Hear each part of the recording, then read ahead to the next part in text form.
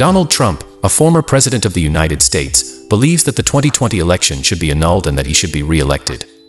On Sunday, however, he went further, suggesting that certain provisions of the Constitution be overturned if necessary.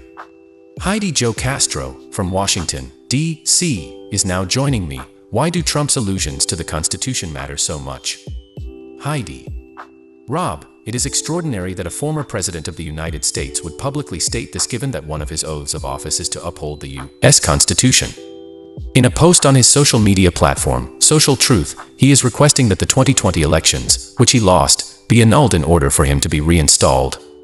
He also claims that a massive fraud of this magnitude entitles to the repeal of all rules, regulations, and articles, including those that are currently in effect.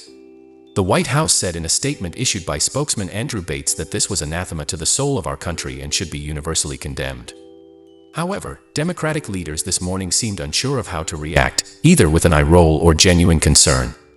Hakeem Jeffries, the newly elected Democratic House leader, stated that the former president's statement was strange, but it would be determined.